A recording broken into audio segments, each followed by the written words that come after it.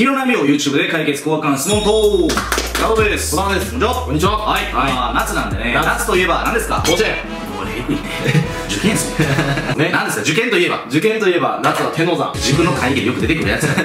何ですか？オープンキャンパス。オープンキャンパスですね。はい。3回目ボケてくるんかなと思いきやね、答えできちゃいました。オープンキャンパスです。そうです。学校に行けって言われてるかもしれないんですけど、ただね、オープンキャンパス、旅行関係で行く受験生めっちゃ多いですね。そう。行って楽しかったで、終わって帰ってくるみたいな。もうそれやったら勉強した方がいいですよ。だから、オープンキャンパスを効果的に行くためには、事前準備がマジで大事だというわけです。児玉先生から、どんな準備が必要なんですかっていうのをちょっと話してもらいたいなというふうに思うんですけど、特に3年生がもしまだ志望校決まってなくて、これからオープンキャンパス行くっていう場合には、もう時間がないんですね。とにかく受験勉強もしなあかんし、模試とかも受けたりしなあかんし、で時間がない中でとりあえずこう興味あるからオープンキャンパス行こうって言って行って帰ってきてどうやったって聞いたら、まあ特にみたいな、何の時間やってんってなるわけですよ。なのでまずオープンキャンパス行く前にしてほしいのが、資料をね事前にもらう。これ絶対してほしいんですよ。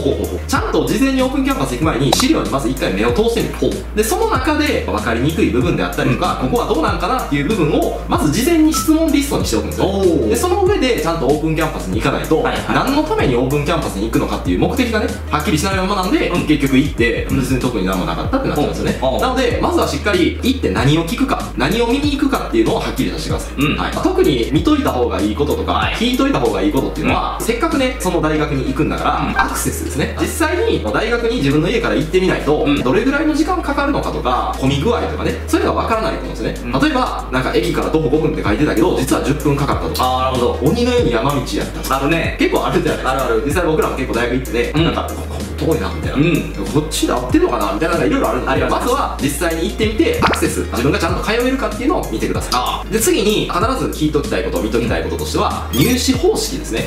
今特に私立大学さんなんかはいろんな入試方式やってるじゃないですか。その入試方式の詳細っていうのを聞いてください。例えば資料見たら分かることが多いんですけど、例えば公募推薦で学校の成績がいるのかとかね、あとは統合型選抜受ける子もおると思います。ただ英語入試に関しても入試要件であったりとか、どういうところが評価されるかっていうのは学校さんによってだいぶ変わってくるので、もしそういう入試を考えてる人がいれば必ずそこはきっちり入試の担当の人に聞くようにしてください。確かに。で最後によくね学生の雰囲気を見てこいっていうね、あるじゃないですか。ありますね。正直言うとオープンキャンパスで見れないです。ありますね。なんですか？オープンキャンパスで見れないってどういうことかっていうと、大学も夏休みなんですよね。なので人がいないんです。学生の雰囲気っていうので唯一知れるとしたら案内してくれる学生の学生生活を聞くぐらいなんですよね。なのでその案内してくれる人にちょっと緊張するかもしれないですけど、例えば普段って授業どれぐらいのコマ数あるんですかと、1限って週に何回あるんですかと、週にね何回ぐらい学校行ってるのかとか、あとはサークル活動とかってどうなのかとか、あとは学食の飯ってどうなのかとか、引率してくれる学生さんに具体的に話を聞いてみてください。やりにくいですね。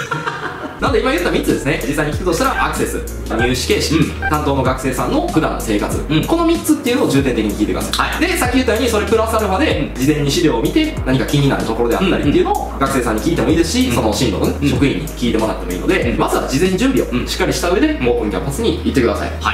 今3つ言っていただいたんですけど、一番最初のアクセスが一番大事だなと思ってて、受験本番でね関西学院大学さん受けに行ったんですけど、初めて行ったんですよ。オープンキャンパス行ったことなくて、資料も取り寄せたことなかった。なんで迷子な遅刻しそうになっちゃったんですけど、ほんま大事なんです。大事ですね。めちゃくちゃ大事。資料を見るだけやったらね、さっきの5分とか出てくる実際には10分15分かかるとか、そんなの言ってみないと分かんないんで大事だなっていうふうに思いますね。そうですね。最近僕らね大学に行って実際に学生さんの声を聞く動画も撮ってるので、もしよかったらチェックしてみてください。それでは今週どうもご視聴ありがとうございました。